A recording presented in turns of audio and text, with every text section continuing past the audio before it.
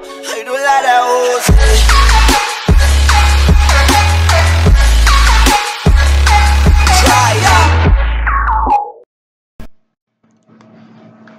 Alright, what's up guys? My name is Jordan. Most of you know me as Supernatural001.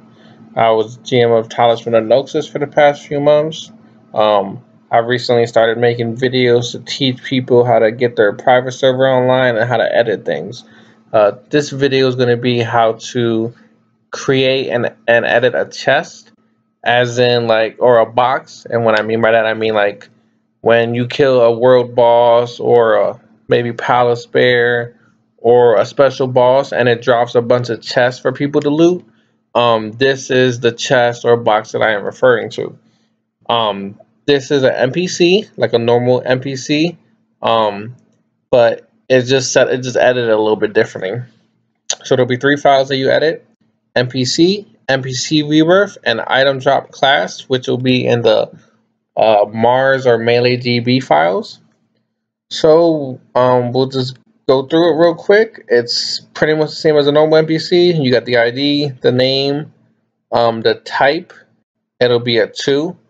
Mobs and bosses and normal NPCs are 1, but this type is to be a 2. That is the only big difference. The HP, damage, elite rate, none of that matters, because the box you don't attack, it doesn't attack you. So none of that matters. The only thing that matters is that you make it a type 2, and that over here you're going to edit the alone drop items, which will be the number that you create in item drop class. And then you want to make sure the alone drop rate is 1. So that means if it's 1, that means 100% chance when they open up the box, they're going to get something. So we have the number here as 13003. So we go to item drop class. We're going to create a line, 13003. Chest is just so that we know that this line is referring to the chest. And then we start listing items. I'm just going to put 1 item in because we're just teaching. And then this column 1. I don't know exactly what the column's for. Drop rate. Oh, 100% chance. Okay, yeah. So 1. So that's it. And then an NPC rebirth. The only difference is that a chest is considered a plant.